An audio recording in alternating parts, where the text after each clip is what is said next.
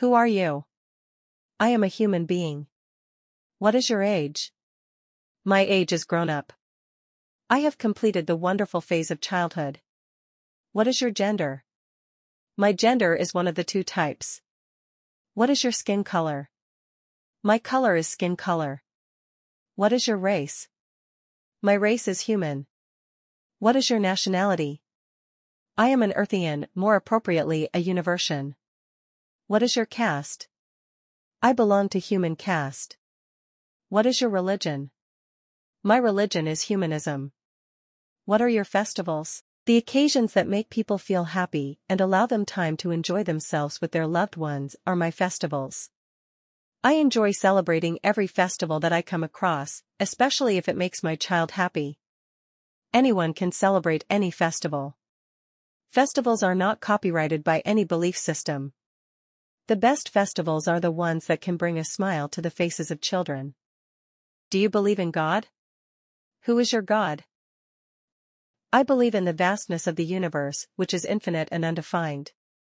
The forces of nature tend to randomize everything and make it fair and square in the eyes of nature.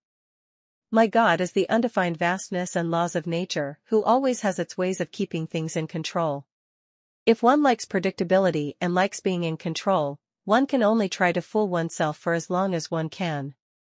The biggest truth is that things are random and unpredictable. Yet, the statistics have shown that randomness leads to the normal distribution, leading to a standard bell-shaped curve, regardless of the parameters in question. Imagine our sizes as compared to the vast universe. Our bodies are so small, but our minds are limitless and can wander anywhere. All the above questions are very small and meaningless when we look at the vast universe. Imagine the ants fighting with each other to prove superiority when a tsunami, avalanche or earthquake is about to happen. We are small, we are a tiny speck on the infinite timeline, we are mortals. Let's think big and make ourselves bigger, make ourselves last longer, and make our values live forever. There is no reason worth a fight, and there are all the reasons to live in peace and harmony. Come, let's join hands to promote humanism. Get ready to explore an insightful journey. Insights by Dr. Jayasankar.